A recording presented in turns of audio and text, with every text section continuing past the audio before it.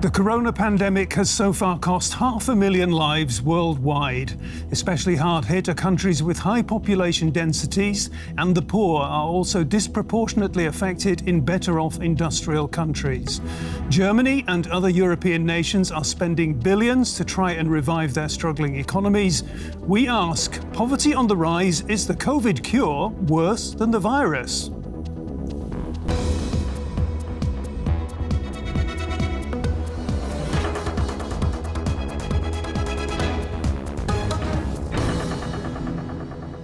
Welcome to The Point. I'm Peter Craven, and my guests are Raghida Bahnam, who is a freelance journalist from Lebanon, who believes that the coronavirus is hitting the poorest areas the hardest and giving some governments an excuse to restrict political freedoms.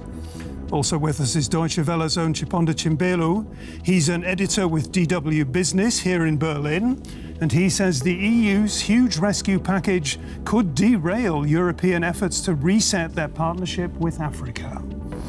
And a warm welcome to Andrew Gilmour, Executive Director at the Berlin-based conflict prevention organisation, the Berghof Foundation. He argues that disease and conflict feed off each other, so it is vital that countries in the West, however cash-strapped they might be, don't cut back on development aid and peace assistance.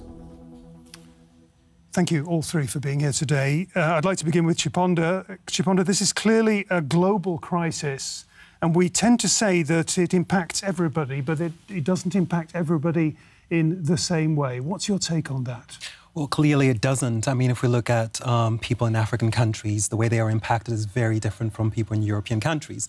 Here in Germany, there is the Kurzarbeit program, for instance, for those who have been furloughed, and they can receive some money from the state. And that's not the case in most African countries, where most people just have nowhere to turn. And these are people who generally live on the basis of a daily income. So when that is cut away by lockdown restrictions, that also goes away. So they are very, very desperate. So the situations in terms of how people have been impacted are clearly extremely different depending on where you live. There are those, nevertheless, who say that this is an opportunity for humanity to rise like a phoenix from the ashes, you know, in the crisis. Do you think that's in any way likely?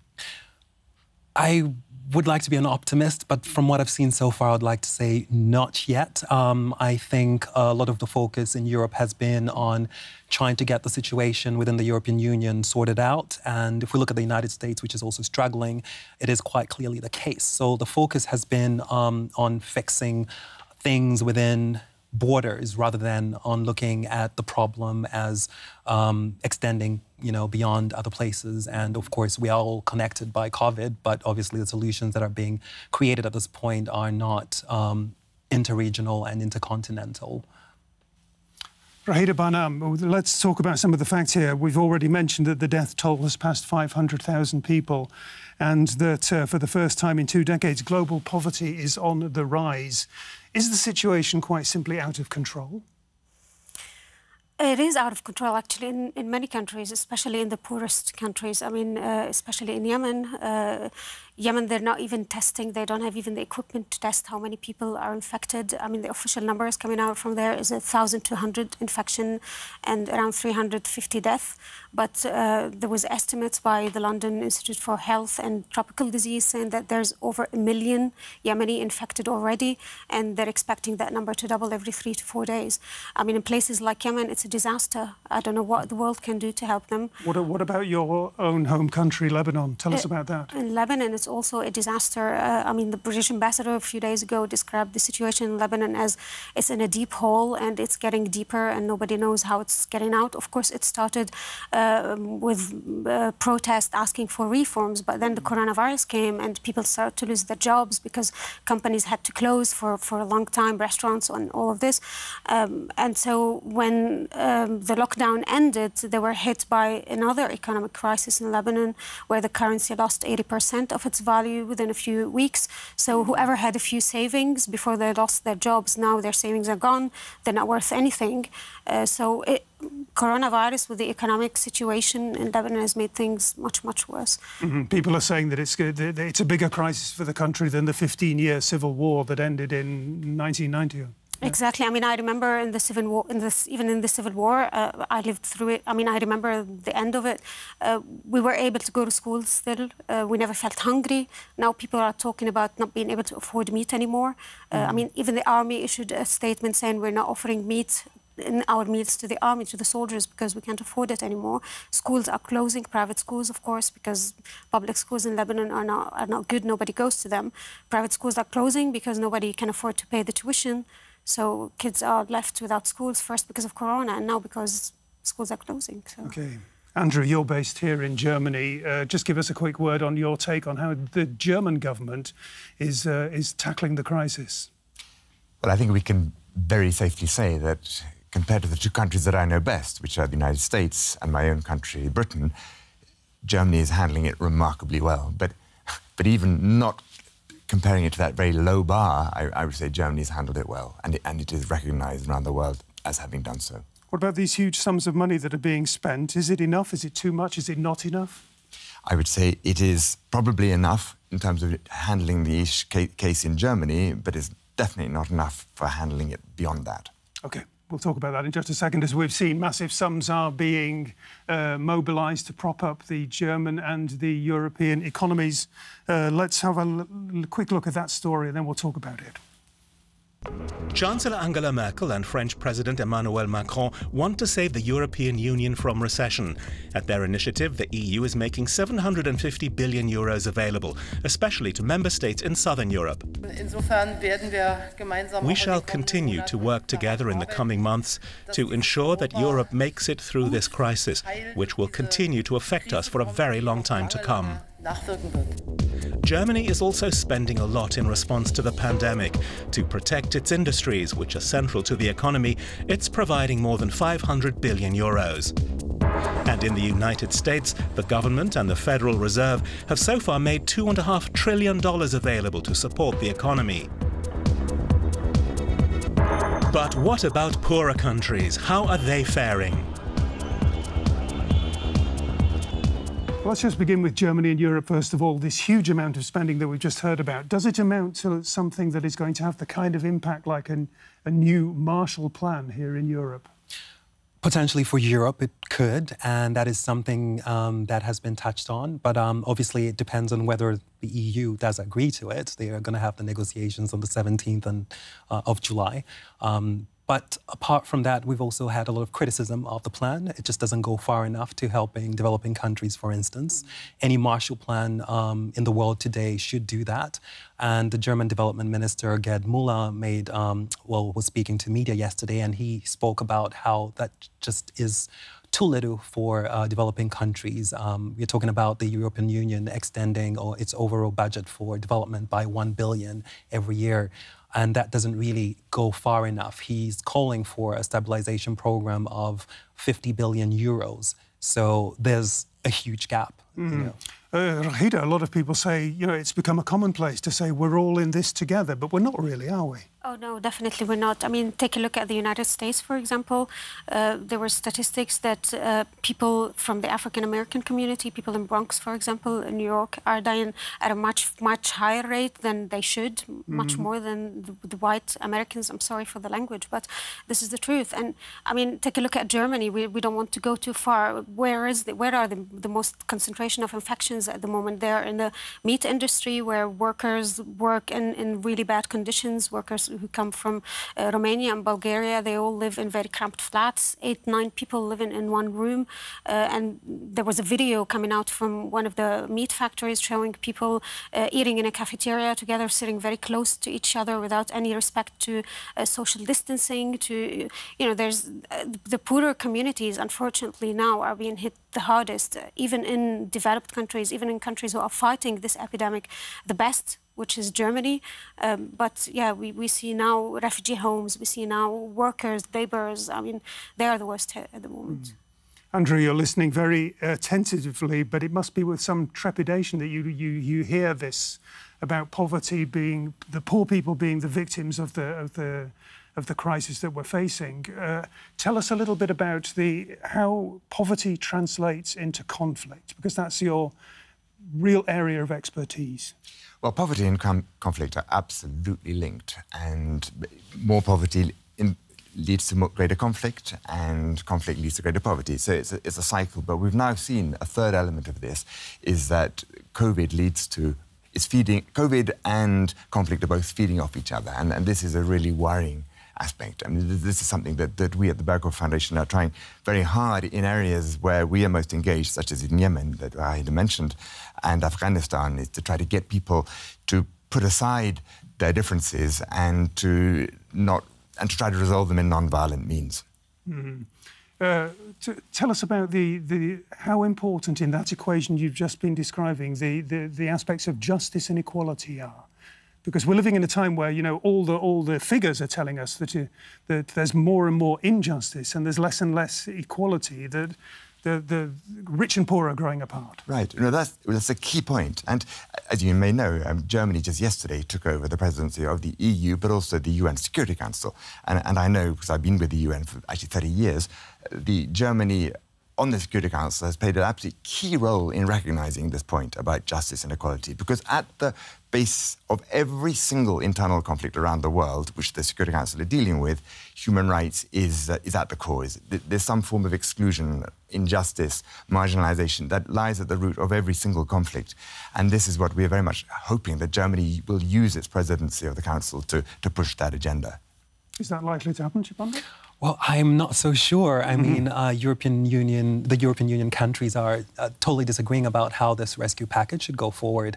I mean, there's the Frugal Four to speak of: Denmark, the Netherlands, Sweden, and you know, they don't obviously want the pack, and Austria, of course, they don't want the package to go on as it is. They want more loans for countries like Italy and Spain, which would be benefiting more from that rescue package. And so, obviously, if there is no agreement in the European Union about how this should go forward, I can only imagine what they're going to do when it comes to talking about other countries outside the EU. And this is exactly where I think the EU is going to lose out, because countries like China have been very effective in, you know, assisting African countries at this point.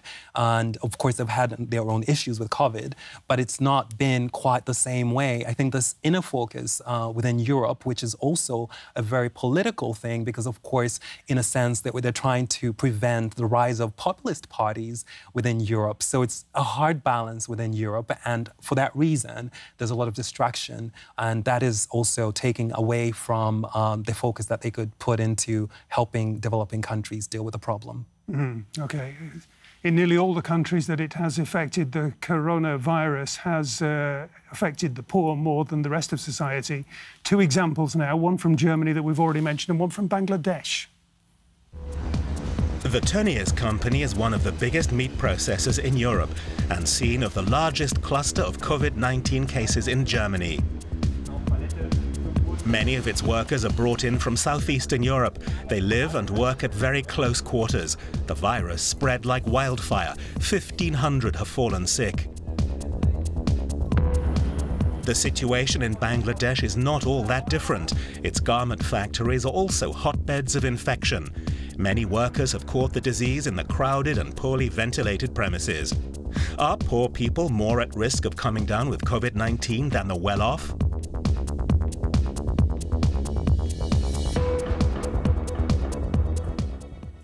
Yeah, we're going to go to Bonn now. We're joined by our colleague Zubair Ahmed from DW's Bengali service. He's going to tell us a little bit about the situation in Bangladesh and especially about the situation in the garment industry. And Zubair, you have described that in the items you've been writing about this story. You have described the situation as economy down, poverty up. Tell us more. Well, actually, in a nutshell, what I have written in that article that you're referring to is that for the last 2.5 decades, Bangladesh's economy has grown. Especially in the last decade, the country was really doing good. As economy went up and the poverty went down. But during this pandemic, things went upside down. For example, before COVID, 1 in every 5 people in Bangladesh was poor, and 1 in every 10 people was extremely poor.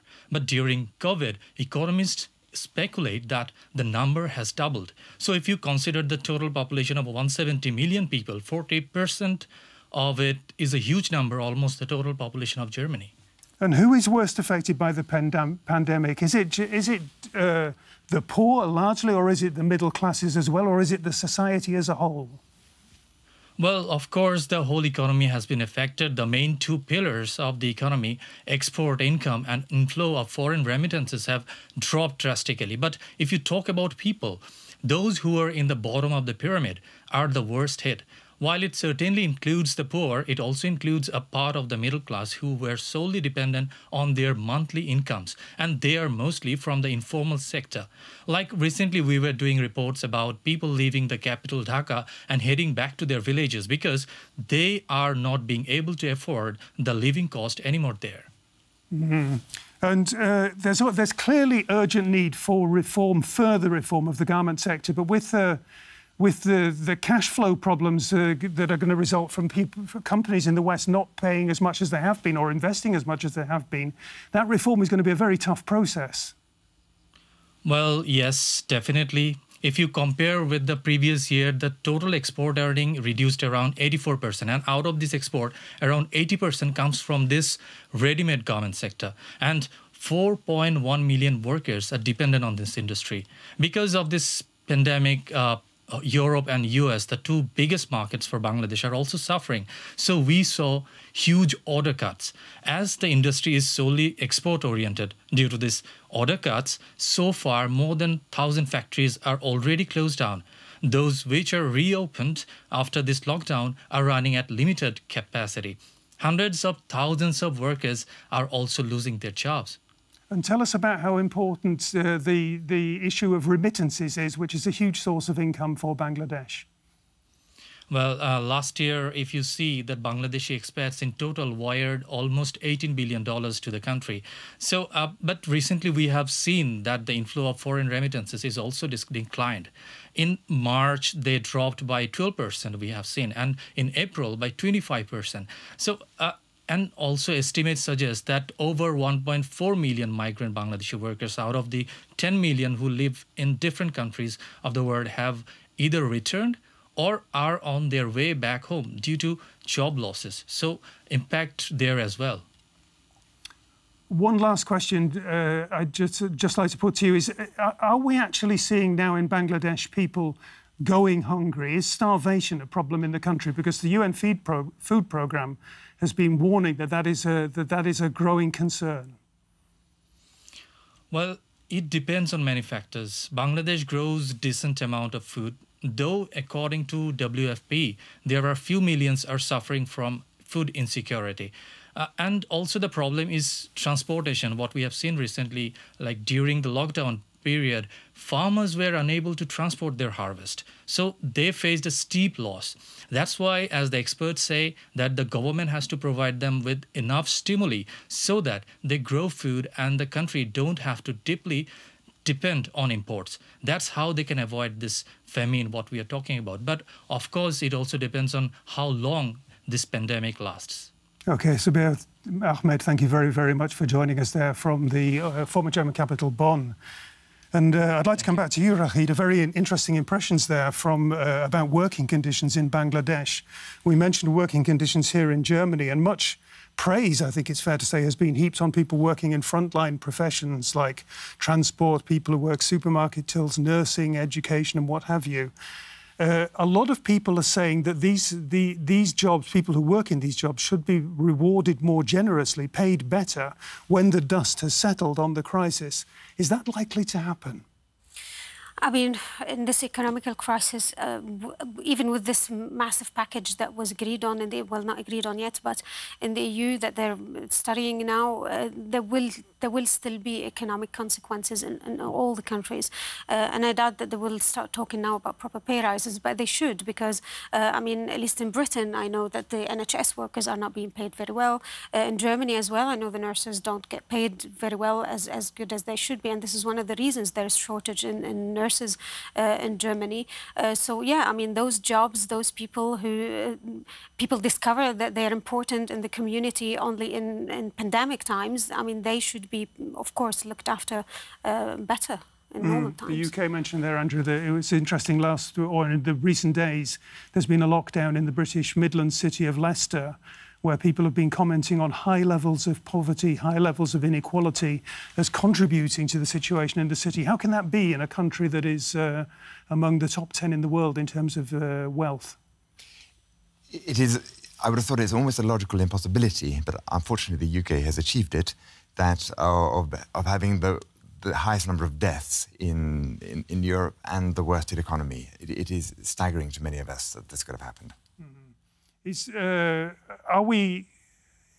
Do we need here, when you talk about the mechanisms that you're talking about here, do we need a debate about globalisation and about the problems that globalisation has caused, that how it leaves poor people, the people at the bottom of society, exposed to forces outside their control? Well, we absolutely need a debate, but it is not the fault of globalization that we've got into this mess, partly as a result of the anti-globalists, the populists, blaming globalization for doing so. The sums that are being spent in this country and elsewhere in Europe are massive, and rightly so. What is being spent on trying to reduce the problems outside this rich area are tiny by comparison, and this is, I fear, very short-sighted, because all our indicators are that next year there's going to be a big increase of violent instability and conflict. This will lead to more poverty, more extremism, and more migration. So I really do feel that actually it would be in the enlightened self-interest of Germany and the rest of Europe to actually dramatically increase the number of the amount of money that is spent in these places. It seems difficult to even imagine doing so at a time where we feel so cash-strapped because of the money that we're having to spend to keep our own economies going. But I do feel that in the long run, it will be very much in the interest to increase. And I'm sure Germany's development minister would definitely agree with what Andrew's just said there, because obviously he pointed that out yesterday when he was speaking with the German press, that the gap, around $49 billion, billion euros rather, less. And, what the EU is planning to do for at least developing countries is just not enough there. And he warned of, crisis in terms of, more people migrating from other parts of the world. I'm just trying to get to the bottom of the crisis. Even Time magazine, for example, very much an establishment publication, if you so will, in the US context, it has been saying the time for global change, the time almost for radical change is now. Is it going to happen? Is it going to happen? I would like to be the optimist who says yes, but I just don't see enough signs. And the EU rescue package is one example. I mean, what's happening in the United States is another. I'm American myself. Grew up in Africa, so I totally understand. I live here, so I can just sort of see how things are working. And in none of those areas, in terms of the political will, I don't see the political will to change things and the political will to really work together and come up with global solutions. Yeah, I just wanted to pick up on this and talk a little bit about how some countries are using this for their political agendas. I mean, we saw in Lebanon how the government used the coronavirus to stop the protest, because there were people protesting every day on the streets demanding, anti-corruption laws and so on. And also in Egypt, some people are being arrested because they are demanding better governance for the epidemic in using the corona law. In Hungary, not very far from here, there was a law passed by the government, by the parliament. I mean, now it's been repealed, but it gave the government, or gave the Prime Minister Orban power to rule by decree. And some opposition now and NGOs are saying, even if the government, the parliament has repealed this law, but the government still has a lot more power than it used to have before. And in Russia, of course, where it's okay to go and vote on constitutional reforms that might keep Putin in power till 2036, but it's not okay to protest against those reforms because it's corona and it might, spread infections. So it's really being used by some politicians to advance their own agendas. It's been a very troubling discussion we've had, Andrew. Is there light at the end of the tunnel? People need hope. There is light for Europe. I think we can safely say that for Europe, the measures that are being taken provide an element of light. For much of the world, though, I would say we're nowhere near a state of light in the tunnel, and that is why we need to act now to help them. Chiponda, same question? Yeah, there's not enough light at the end of the tunnel for the rest of the world. I mean, Europe looks like it's on a good path, but I wouldn't say that's the case for Asia or Africa, especially the poorer countries, obviously. We have to be optimistic or we won't be able to fight anymore. There's always hope, there's always optimism. It's just people need to push the agenda they want on their leaders. So. OK, we've been discussing the link between the coronavirus and poverty. I hope we've given you plenty of food for thought. Thanks very much to all three of my guests for coming along today. One last word, Chiponda? Yeah? Just a conclusion, or yeah. Well, we began with you. We began the show with you, and I'm intrigued to see how you will, draw it to a conclusion. Well, I just want to see how the EU rescue package unfolds, because I think that will help us figure out what happens for the rest of the world, at least from the point of view of Brussels. Yeah. OK, thanks very much indeed. Bye bye. Tschüss.